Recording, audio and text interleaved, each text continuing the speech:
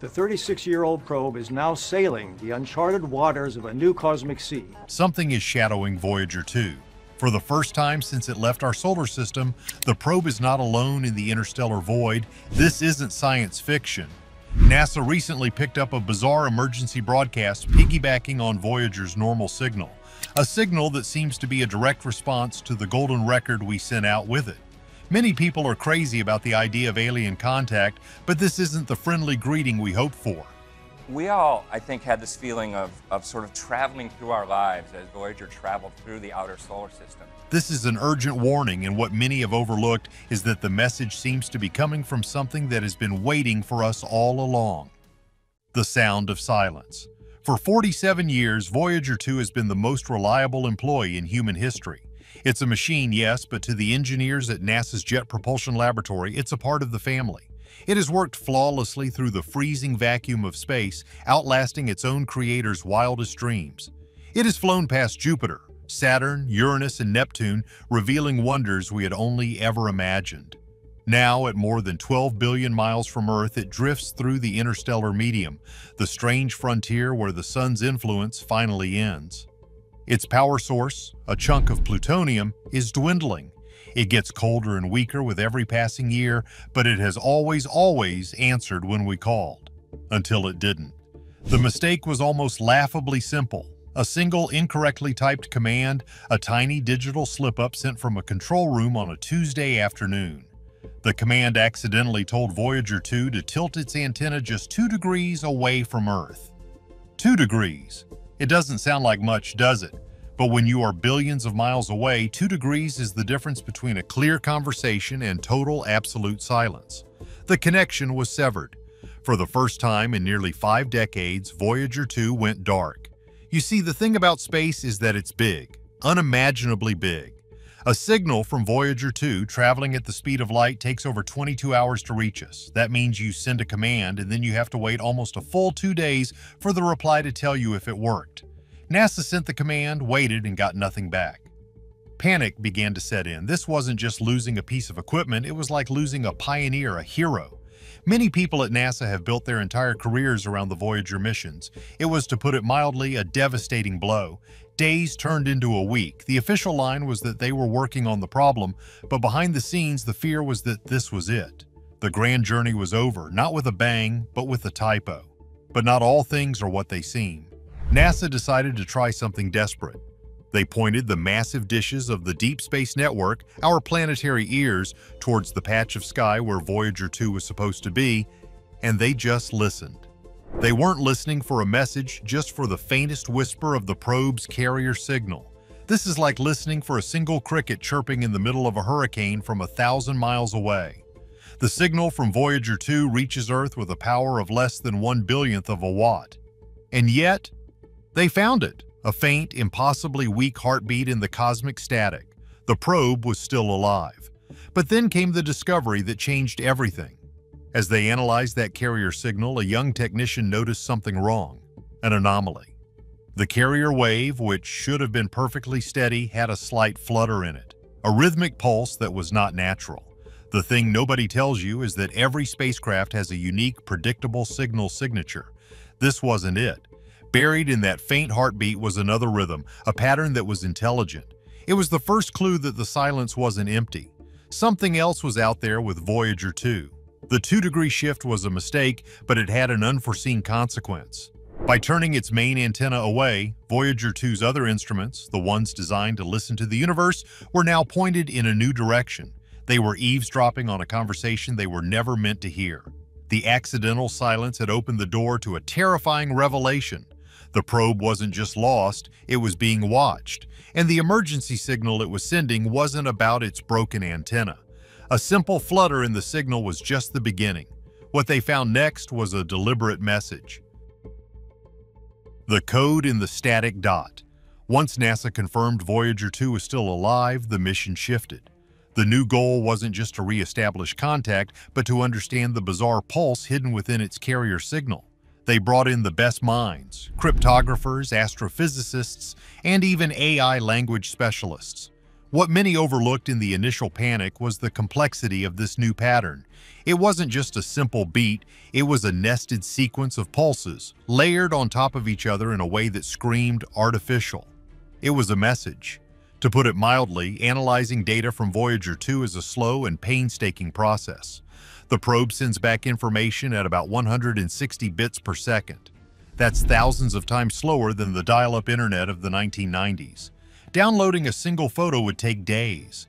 So the idea that a complex, layered message could be hidden inside its signal was a massive wow factor for the team. It was like finding an entire novel written on a single grain of rice. It suggested a technology so advanced it could manipulate radio waves with surgical precision. The team used advanced AI algorithms to comb through the signal, separating the natural static of space and the probe's own electronic noise from this new alien rhythm. The breakthrough came when they converted the pulses into a visual format. On the screen, the pattern resolved into a series of intricate geometric shapes. They looked almost like ancient glyphs or symbols from a language we had never seen. It was stunning, and it was terrifying. For decades, we had been shouting into the void with projects like SETI, hoping for a reply. Now, a reply had come, not through our giant telescopes, but by hijacking our oldest, most distant messenger. Many people are crazy about the idea of what an alien language might look like. Would it be mathematical, musical? These glyphs were both. They had a clear mathematical structure based on prime numbers, a universal constant that any intelligent civilization would recognize. But they also had a strange, almost artistic elegance to them. The thing nobody tells you is that a message from an alien intelligence might not be a simple hello. It could be a warning, a history lesson, or even a piece of art. The team at NASA had no idea what they were looking at, but they knew it was the single most important discovery in human history. The message was being drip-fed bit by agonizing bit. Each day another piece of the puzzle would arrive after its 22-hour journey across the solar system. The team felt a growing sense of urgency. This wasn't a friendly chat. The very nature of the signal felt insistent. It was riding on an emergency frequency, almost like it was designed to be found. The entity that sent this message wanted to be heard. As the glyphs slowly formed into larger patterns, the team began to see a narrative emerge. It wasn't a story of who this entity was, but a story of the universe itself, its laws, its dangers, and a specific warning for the newcomers who had just stepped into the interstellar neighborhood. The message was becoming clearer, and it was not good news.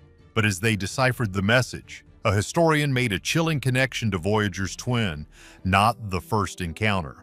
The plot thickened when a researcher digging through decades-old archived data stumbled upon something that sent a chill down everyone's spine.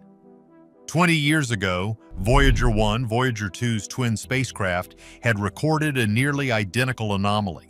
Voyager 1 is even farther out than its sibling, traveling in a different direction, but it had passed through the same region of interstellar space years earlier. For a brief period of just 93 minutes, its plasma wave instrument detected a faint structured pulse, the same mathematical glyph-like pattern. At the time, it was dismissed as an instrumental glitch, a freak event. But now it was clear this was no glitch, this was a second data point. You see, this changed everything. It meant this entity wasn't something that Voyager 2 had just stumbled upon. It was something that had been waiting. It had observed Voyager 1 pass by, analyzed it, and then waited patiently for its twin to arrive. The thing is, this suggests an intelligence that operates on timescales we can barely comprehend. It has been sitting there in the dark, silent, and observant for at least decades, if not centuries. This wasn't a random encounter, it was a planned interception. This discovery brought the golden record into sharp focus. Both Voyager probes carry a copy of this famous artifact, a gold-plated phonograph record containing sounds and images of Earth. It was our message in a bottle, a peaceful greeting to any civilization that might find it. It carries the sounds of wind and rain, the songs of birds and whales, and music from different cultures. It has images of human life, our science, and our art. It was designed to be a beautiful, hopeful representation of who we are. But not all things are what they seem. What if this entity had examined the golden record from Voyager 1 and fundamentally misunderstood it? Or even worse, what if it understood it perfectly? The new message, the one being sent through Voyager 2, seemed to be a direct reply. Many people are crazy about the idea that the Golden Record is our cosmic calling card. But what if it was seen as an advertisement of our vulnerabilities? The record shows our biology, our location, our level of technology. To a potentially hostile or cautious intelligence, it might be the most reckless thing humanity has ever done. To put it mildly, we had announced our presence to the universe without any thought for who might be listening. The team began to re-examine the glyphs in this new light. They weren't just a generic warning, they seemed to be a specific response. Certain patterns in the alien message seemed to mirror the mathematical and scientific diagrams included on our Golden Record. It was like the entity was quoting us back to ourselves, but with a new, sinister context. It was as if it was saying, "We've seen your message. We understand who you are. And here is our reply." The ghost in the machine wasn't just in Voyager 2, it was an intelligence that had been studying us for years, using our own probes as its eyes and ears. It wasn't just a reply, it was an ultimatum, a cosmic rule we were about to break, a line in the sand. The final pieces of the puzzle clicked into place and the true nature of the warning was revealed. It wasn't about an invasion, it wasn't a threat of attack. It was something far more strange and, in a way, far more terrifying. The decoded glyphs didn't tell a story of conquest, but of order. The message was a warning about a fundamental law of the cosmos, a rule that this ancient intelligence enforces, a cosmic quarantine. The glyphs described the universe not as a vast, empty space to be explored, but as a carefully balanced ecosystem. It suggested that civilizations are born and die within their home systems, like flowers in a garden, never meant to cross the vast distances between them. The thing is, the message implied that interstellar travel, the very thing Voyager was built for, was a violation of this natural order. It was a form of contamination, a disruption that this entity, or entities, would not permit. It was a no trespassing sign hung on the edge of our solar system. This is the point where we need to talk directly to you, the person watching this. For our entire history, we have looked up at the stars and dreamed of reaching them. It's in our blood to explore, to push boundaries. We send out probes like Voyager as extensions of our own senses, our own ambition. But what if that ambition is a threat? What if the universe has rules we don't understand? The message Voyager 2 is sending seems to be just that, a warning that our expansionist nature is seen as a danger. The entity isn't hostile, it's a gatekeeper. The final part of the message was the most chilling. It was a series of glyphs that showed our solar system, and then it showed a boundary line being drawn around it. It was a clear and unmistakable communication. This far and no further. The thing nobody tells you about first contact is that it might not be a conversation between equals. It might be a landlord telling a noisy tenant to keep it down. This ancient intelligence had seen our first tentative steps into the galaxy and had come to deliver the rules. The emergency was not for them, it was for us. It was a warning that our dreams of becoming a starfaring civilization were over before they had even begun. Is this a genuine warning from a cosmic gatekeeper, or is it all a misunderstanding? Are we pioneers destined for the stars, or are we just children playing with cosmic fire we can't control? Let us know your thoughts in the comments below. And if you want more stories that explore the mysteries of our universe, make sure to like this video and subscribe.